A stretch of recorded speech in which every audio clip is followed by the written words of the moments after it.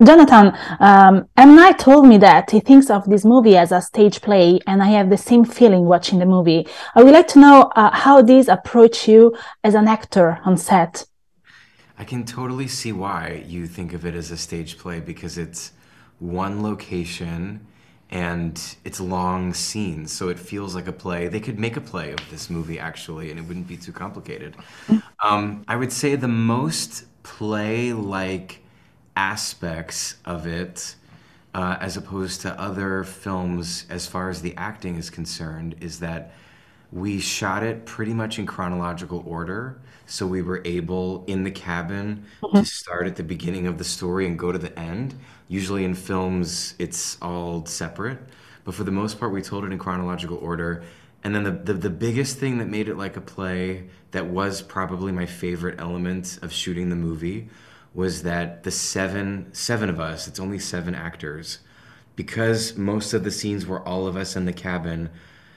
Unlike normal films, we would all show up and we would all be there all day. And we started to create a kind of ensemble energy Mhm.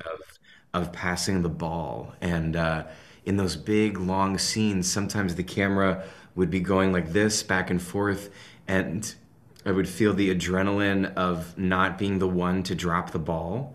And even when you were off camera, when we were off camera, we were still giving 100% because of the situation of the story. The stakes were so high that you couldn't really phone it in from off camera either. You always had to give 100%, and it created a real bond between us as a group that felt like a theater troupe almost. Yes, and Ben, Knock on the Cabin is a movie about fear and its consequences. And I think about Andrew, a man that, after a hate crime, decided to buy a gun. Do you think that fear is the common element of many of our social issues? Yeah, I once read something that said fear is the opposite of love. Mm.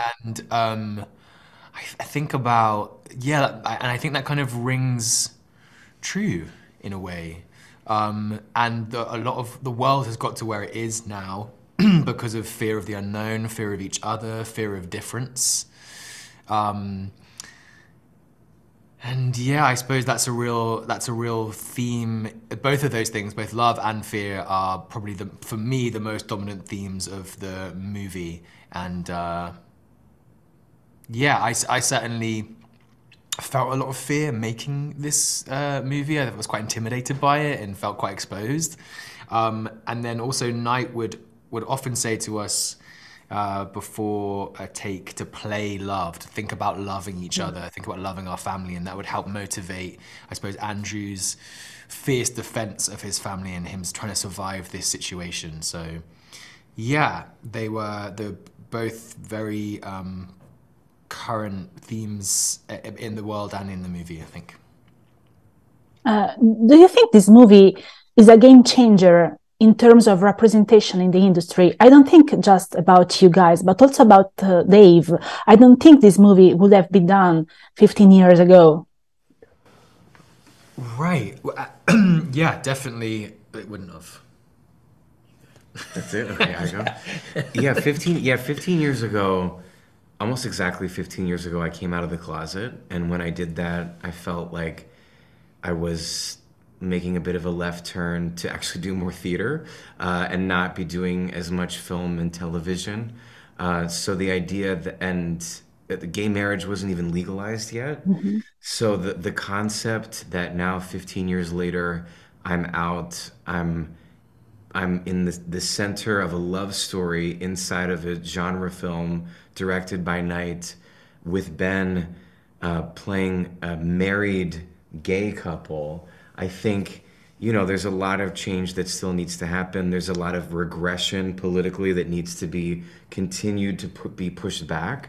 But certainly this movie wouldn't have been made 15 years ago, and we're having the privilege of riding this wave of progress, and it's a real gift. And the fact that so many people hopefully go and see this movie as they do all of Knight's movies, and Mhm. you know, just putting two guys and their adopted daughter at the center of a love story is a nice energy to put out into the world. Thank you so much for your time, guys. It's been a pleasure. Big fan of Looking and Fleabag. Thank you so much. Oh, thank you. Bye. Thank you.